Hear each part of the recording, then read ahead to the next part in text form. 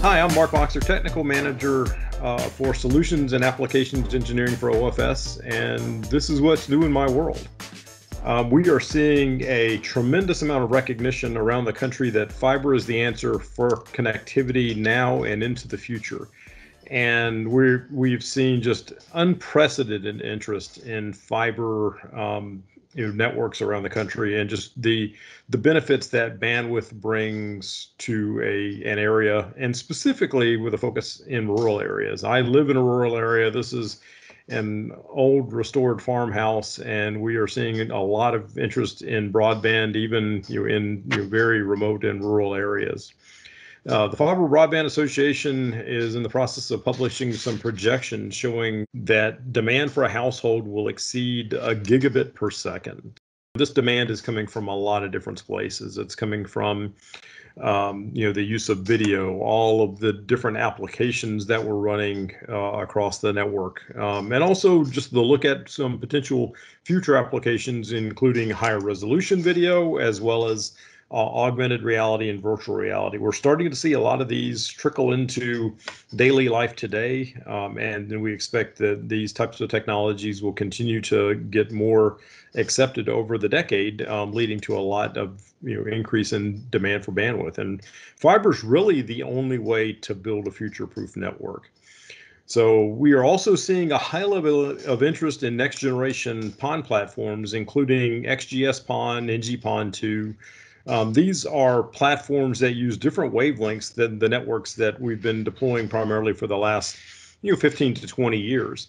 And these wavelengths are a little bit different because they are a little bit longer, and they're also a little bit more bend sensitive, which means that we're also a little bit more focused on bend sensitivity and just making sure that these networks are viable for decades to come, as more of these applications and more of these protocols come online and onto the networks.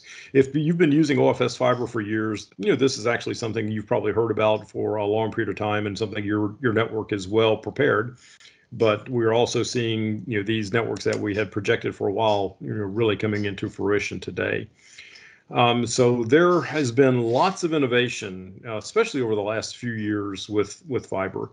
You look out and there have been just some really groundbreaking technologies that have been introduced. And one of those is the concept of rollable ribbon. We see rollable ribbon making its way really into all parts of the network. And we think that's going to bring a tremendous amount of benefits to network operators, including just higher density. And so once you have higher fiber density, you can put more fibers into a smaller space. Then that frees up a lot of benefits with underground networks, because you can pack more fibers into a smaller duct. For aerial networks, now you can go longer distances with less sag or less weight on your poles. So a lot of different benefits there. And also, since it's a ribbon, then you get the benefit of ribbon splicing.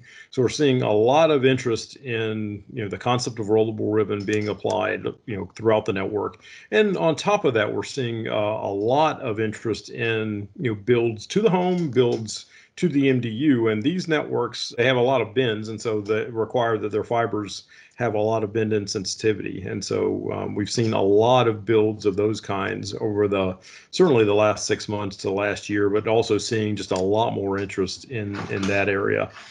So at OFS, we bring a lot of different solutions. One thing I would say is that if you're a network operator, don't consider that you have to use this technology or this technology.